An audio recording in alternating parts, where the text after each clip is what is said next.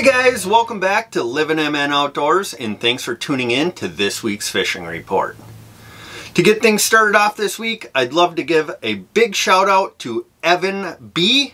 He caught his first ever walleye this past weekend. It was 26 inches long, and his dad could not be more proud of him. So a huge shout out to Evan B. If you'd like to get your picture featured in next week's fishing report, please send them in to livinmnoutdoors@gmail.com. So let's dive right into this week's fishing report. Alright guys, we're going to start off this week's fishing report up at Lake Winnibigoshish. I talked to Chad from the Pines Resort. He told me fishing is still hot. They are really hammering the walleyes up there right now. He said still the go-to method is a jig and a minnow, but the spinner bite with a night crawler or a leech is really starting to pick up as well. Now, he said target that 3 to 11 feet of water. He said sand flats, weed edges in that 3 to 11 feet have really been producing some nice walleyes. Plenty of them in the slot and plenty of those bigger class fish as well. Now, as far as pike go, he said the pike bite is starting to pick up. People are catching some really nice pike. But the panfish and perch are really tough to come by right now. He said you can pick up some nice perch, but you really got to be willing to work for them. But the bluegills and crappies, they're still tough to find, and not a lot of people are having success on those. Now, if you're looking for a place to stay up on Lake Winnibigoshish, the Pines Resort has cabins. They have tent sites, RV sites, and a beautiful resort to go along with that. Now, they have a full bar and restaurant, so if you get hungry or thirsty while you're up on the lake, stop in, get something to eat or drink, and they have some really good homemade ice cream on top of that. Now, if you want to book a guide trip, they do offer guide trips. They have fish cleaning, they have bait. They said they have plenty of shiners and other minnows in stock for this weekend, so make sure you swing in there and get some bait from them. So, if you guys are looking to get up to Lake Winnibigoshish this coming weekend or in the future, make sure you go ahead and call Chad from the Pines Resort. Now, moving over to Leech Lake. I talked to Austin from Leech Lake Guide Team. He told me that fishing has been really good up there. He said if you're looking for walleyes, that 8 to 14 feet of water has been the key depth to find them in. Now, as far as what you're looking for, he said you got to find a transition. Sand to gravel. Sand to weeds, gravel to larger boulders. Those are the key areas to be looking, as well as wind-blown sand flats. Now, as far as lures go, he said a jig and a minnow is still producing really well. They're using anywhere from a 1/16 ounce jig up to a 1/4 ounce jig. Now, their best colors have been a blue and white jig or a watermelon colored jig. Now, they're tipping those with a fathead, spot tail shiner, golden shiner, rainbows, whatever minnows. It doesn't really seem to matter. Those fish are really eating. Now, he did say that the spinner bite is starting to pick up. Leech and a night crawler, they're dragging those in about that 8 to 10 foot range, and they're picking up some really nice fish as well. Now, he did say early morning or late evening they've been trolling crankbaits in that 8 to 10 foot of water, and they're having really good success in those low light periods. So whether you like to troll or cast a jig or maybe pull some spinners, the bite is on and the fish are waiting for you. Now, if you're fishing the east side of the lake, he gave me a few suggestions on where to start looking. He said Pelican Island, Bear Island, and Battle Point are 3 really good locations to start searching for those walleyes. If you're targeting the west side of the lake, he said Grandview Flats, the Snake Pits, Star Point, Big Hardwood, Little Stony, and West Goose Flats are key areas to start searching. Now, on top of the walleyes, they have been picking up some really big perch and some really nice crappies. So you can go out there, you can catch a mixed bag. You just got to search around, get on top of those schools, and capitalize on the fish that you can get on top of. Now, if you guys are looking to book a guide on Leech Lake or Lake Winnibigoshish, Leech Lake Guide Team LLC, they have a group of 6 amazing guides. They're booking trips now.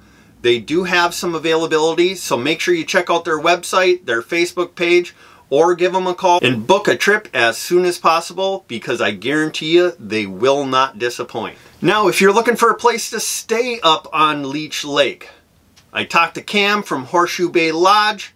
He said they are pretty booked up on the weekends, but they do have some weekday availability, and they do have openings in July, August, and so on.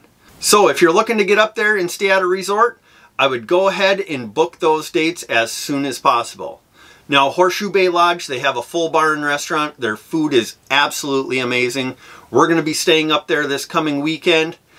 They have full dockside service, gas, bait, whatever you're looking for, they can help you, and you couldn't ask for friendlier people. So, if you're looking to get up to Leech Lake, go ahead and call Cam from Horseshoe Bay Lodge. Alright, now moving down to Mille Lacs Lake. I talked to Mark from the Norseman guide service. He's a smallmouth guide, and he really knows what he's doing. Now this past week, he said them fish have pulled back out deeper. The cold front came in, we've gotten rain, the water temp dropped, and those fish have pulled back out to 8 to 16 feet of water.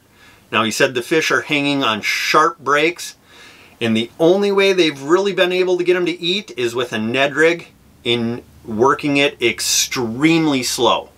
Last week they were getting them on jerk baits. He said that's no longer working. The fish are really sluggish, moving slow, and we could really use a warm up in the water temps to rise. Those fish will pull back in shallow, and maybe even by the end of this weekend, those fish will be back up there and a lot easier to target. Now, if you're looking to book a trip out on Mille Lacs Lake to catch some world-class smallmouth bass, go ahead and contact Mark at the Norseman Guide Service. We have his number down below here, and we link all the resorts and guides in the description below. So go ahead and check them all out and book a trip with Mark from the Norseman's Guide Service and catch some amazing smallmouth. One other thing Mark wanted me to mention is the Mille Lacs Lake Smallmouth Alliance. They do a lot of work with the lake to try and manage the smallmouth population. You can sign up to become a member. The proceeds to that go to help manage Mille Lacs Lake, keep the smallmouth population healthy, and just overall benefit that fishery. So go ahead, check out their website, look into becoming a member, and do your part in keeping the fishery as healthy as possible. Now guys, on May 27th, the bass season officially opens. You can keep bass, but out on Mille Lacs Lake, they are seeing a decline in that 17 and under range on the smallmouth. So if you are catching those fish, make sure you get a nice picture, take good care of them, and try and get them back into the lake as soon as possible so that that population can sustain itself and there will be a great fishery for years to come. All right, now moving over to Castles Resort on the east side of the lake. I talked to Jeff today. He said the walleye bite has been pretty tough lately.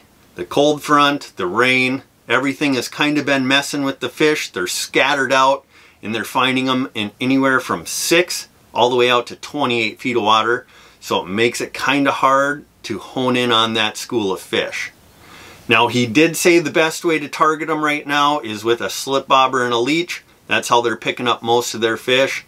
But it can be pretty tough, so find those good coordinates that you have, those high number areas, sit down and just hope that they'll swim through and you can pick them up on a slip bobber and a leech. Now, Castles Resort, they do run a launch every Friday, Saturday, and Sunday from 5 p.m. to 9 p.m. So if you'd like to go out on their launch and do some fishing, they provide the bait, the rod and reel. They do have handicap accessible bathrooms on that launch. So if you're in a wheelchair, you're more than welcome to come and they'll take great care of you. Now the cost to be on that launch is $35. In my opinion, that's well worth it. The captains know what they're doing and they're gonna put you on some fish. Now if you are looking to stay at the resort, I'd go ahead and book that as soon as possible. They are filling up. They have some beautiful cabins there. Really nice accommodations. So go ahead, give Jeff a call from Castles Resort and book your trip. Well, that's going to do it for this week's fishing report. I really appreciate you guys for tuning in. If you use any of the resorts or guides that we mentioned in the report, please let them know that you saw them on Livin MN Outdoors. And like before, if you catch any fish, take some pictures, send them in to livinmnoutdoors@gmail.com, and we'll put you on next week's fishing report. Hope you guys get out, catch a bunch of fish this weekend. Remember, be kind at the boat ramps. Nobody needs to be bullied there. Let's help each other out. We're all fishermen, and we're all just trying to have some fun. So, good luck this weekend, stay safe, and if you're not doing so, get on out there and get living.